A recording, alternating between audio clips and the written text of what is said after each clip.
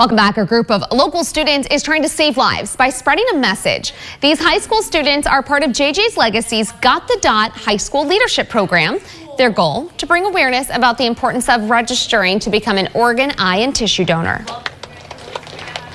We want the students to work with their friends and their family to let them know what they've learned and help them along their journey of what does it really mean and how can we increase donor registration, which actually saves lives. And that's the whole purpose, is we want to save lives with those that are still waiting.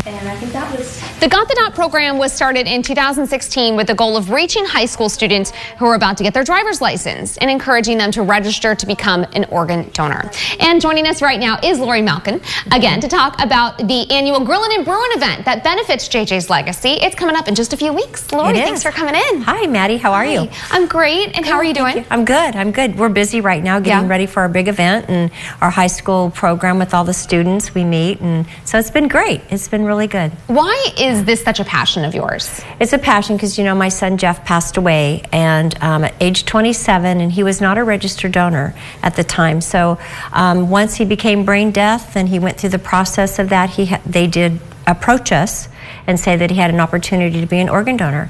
So 14 years ago, we didn't know a lot about it. And with him not being registered, his dad and I made the decision and said yes. So it was my passion now to inform all the first-time drivers and our community the need and the importance of number one, and then to be able to register so if anything ever happens, your family will know your wishes. And you have been able to register so many people, especially by reaching out to the high schools like this. The high school kids, and they're so amazing. They're like sponges. They just want to take everything in, and you know, they have their questions and their misconceptions, but we're able to actually be able to give them the correct answers, and they can take it home and share it with their families. So important. What would you say the top misconception about organ donation? Is that if anything happened to you, that they would save you. That's the biggest one. But they don't realize to be an organ donor, you have to be brain dead, and that's a major head injury, either a car accident or an aneurysm, or, you know, a bicycle accident or something, and that they don't realize it. They just think if you end up in the hospital, they would not save you. And that misconception could stop a lot of people from getting the dot. It sure does, Maddie. It really does. So if you talk to a community like Kern County, 100% will say, oh yes, I believe in organ donation.